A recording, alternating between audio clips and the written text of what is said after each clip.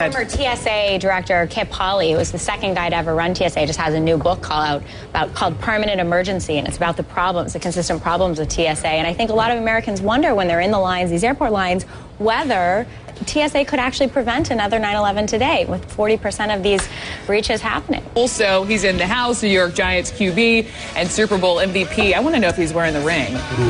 Eli Manning. In the house. Oh, he's tossing the football around. Nice catch, guys. This is his playlist, The Boss, singing Glory Days. Over here. Oh. Nice, Margaret Hoover. Woo, be right back. Back in school, she could turn all the boys' heads. I mean, I just love that they're making fun of themselves. This was made by Chris Christie's office. This is part of like the local version of, you know, the White House Correspondents' Dinner in New Jersey.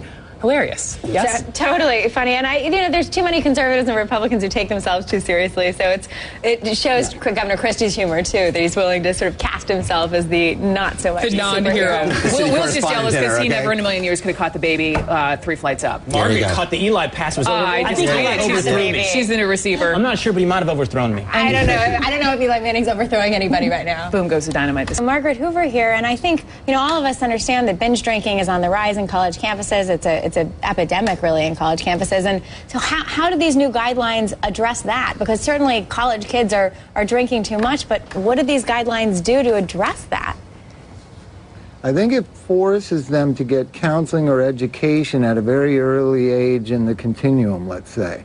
So college campus healthcare is going to have to address this binge drinking. If somebody needs counseling, they'll get education. Well, the New York Times, the first page, needy states use housing aid cash to plug budget. So this is the biggest private settlement after the tobacco industry. The banks paid the states for mortgage mitigation, foreclosure mitigation because of their role in the housing crisis. Of course, states aren't using that for foreclosure mitigation. They're actually using it to plug their own budgets because states are in debt. I would just take a little bit of issue that there are Republicans that are moving in that direction. I mean, Ken Mehlman, Ted Olson, many Republicans who are senior leaders. Frankly, New Hampshire just pushed back and appealed to repeal marriage because of a Republican state legislature. In New York, Republicans were responsible for the win here. Still 2/3 of Republicans in polling, you know, continue to oppose gay marriage. And there is some movement among young Republicans, no question, if you look at the polling. But overall, the center of gravity of the Republican Party is that it is the culturally conservative party. That is the core of the electorate now, and the core of the, you know, the center of gravity of the elected officials,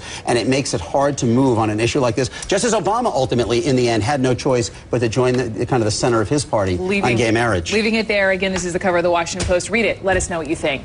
Last little segment here, the end point, and Ron Brownstein, final thoughts. I'm going to end with a beginning on a point of personal privilege. My son Taylor on Friday will graduate from college and be commissioned as a second lieutenant in the Armory. So I say good luck, and I'm proud of you. Talking to on the phone at the commercial break. Turn it on CNN, honey. I said, wake up. Thank you to your son's service, and thank you to Eli Manning for coming and throwing me a ball, proving to America that I can catch the ball. And also, he said his brother is looking good for Denver. Yay, my hometown Post fan. Will Kane. Are you going to pass me the conch? Yeah, you can.